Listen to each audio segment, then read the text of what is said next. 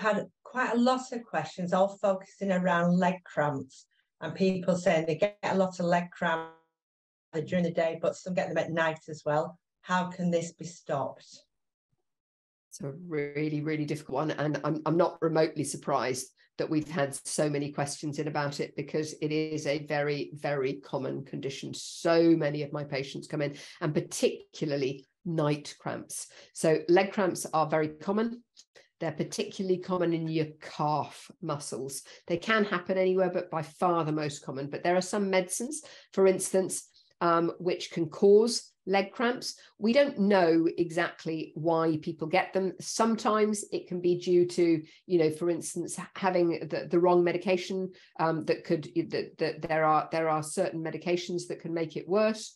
But it may well be that we are never going to know exactly what it is that causes your leg cramps. So what we call the secondary causes, things like statins I will mention, but as I say, in the majority of cases, that's not the case. But water tablets, thiazide diuretics, loop diuretics, which are often given for retained fluid, for instance, in heart disease.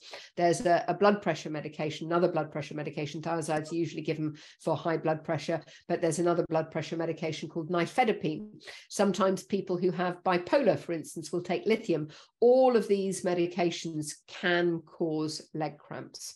So it is definitely worth speaking to your pharmacist in the first instance and seeing whether any of your medications, if they came on, particularly if they came on after you've been taking them, then do think about those. Being dehydrated can definitely make you more prone to leg cramps. If you have problems with your kidneys, then it can affect the salts in your bloodstream. Your sodium, your potassium, having abnormal levels of those can cause it. Peripheral arterial disease can cause it. Again, more common that it's going to cause things like this intermittent claudication that I mentioned.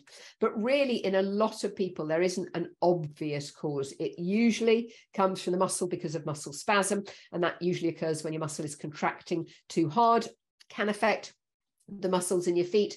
It typically lasts for a few minutes, but it can last a very long time. I get them myself, and it can, you can sometimes, I will know which leg I've had muscle cramps in for 12, sometimes 24 hours after I've had it. So I'm very, very conscious that they can be really, really problematic.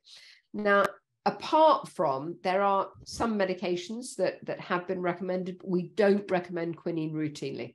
We used to recommend quinine on a really regular basis, but we actually don't recommend it that often, just because you can have quite a lot of serious side effects, including heart problems from it.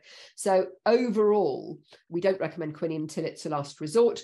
There are some other treatments that people talk about, magnesium, vitamin B complex, vitamin E, that sort of thing. But actually, again, there is not that much evidence that they work. Perhaps more importantly is things like keeping hydrated, stretching exercises, really worth giving a try. So what we're talking about here is things leaning towards a wall.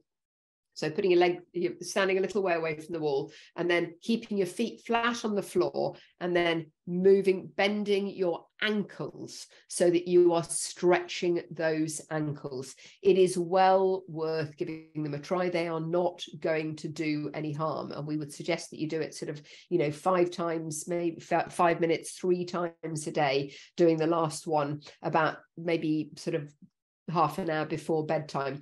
Once things have settled, and I have had quite a lot of patients where things have settled within about maybe a month or so, sometimes as quickly as 2 weeks or so, and then they can cut down and start doing it every couple of once or twice a day. It won't necessarily absolutely get rid of it, but you may find that it improves it. The other thing which may work would be to use a pillow to prop your feet up when you're lying on your back, so that you're not those muscles aren't shortening. Maybe hanging the feet over the edge of the bed if you're sleeping on your front. And certainly I would recommend keeping your blankets loose. Use a duvet rather than blankets. And if you are using blankets, don't tuck them in, because that will mean that your toes and feet will point downwards, and that can cause those muscles to contract. Leanne, anything to add? No, I think Sarah's covered it all. Really, the diagnosis of cramps is a diagnosis by exclusion, if you like. We start off with the common causes. We make sure there's nothing significant there. The arteries, the veins, the kidneys, and then we go down. And if the one thing is you need to speak to your general practitioner about this to make sure that there's nothing significant going on. And then we can work with you about controlling it.